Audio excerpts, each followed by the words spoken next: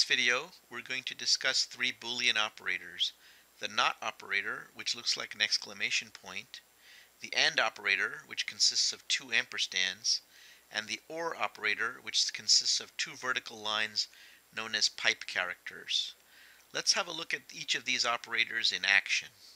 Let's start by looking at a simple program that's designed to create a Jeroo at location 20 and have it walk forward until it reaches the water.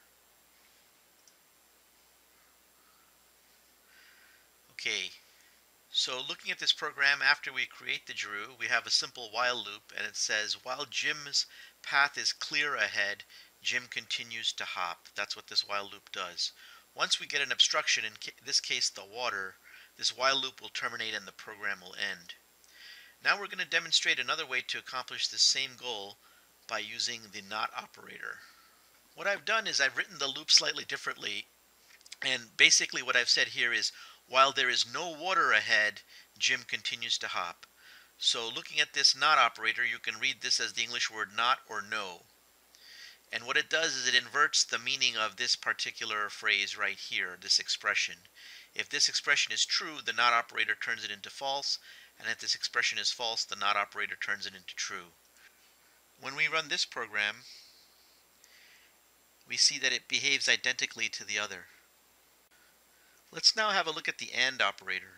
Here I've got an island with a net in the first row. I'm going to create Jeroo Jim somewhere towards the middle of the board this time. And I've written this while loop with an AND condition using these two operands.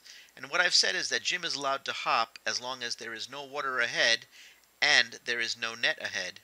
Both of these conditions have to be true in order for Jim to hop. Let's have this run now and see what happens. We see that Jim successfully stopped in front of the net. That's because this particular statement right here, once it became false, the entire loop became false, and so Jim stopped hopping. And finally, let's have a look at the OR operator, which consists of the two pipe characters. The pipe character can be found on your keyboard above the / key, which is directly located above the enter key on most keyboards. Here, we've constructed a forever loop using the while true. Inside the while true, we have an if statement. It says if Jim is water ahead, in other words, if there's water ahead, or if there's a net ahead, then we want Jim to turn. Otherwise, Jim continues to hop.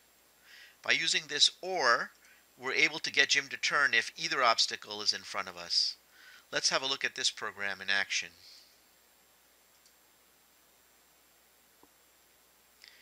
We see that Jim is going to make his first turn when he discovers the net. But we're also going to see when he eventually reaches the water, once again this or statement will be true, and Jim will again do a turn.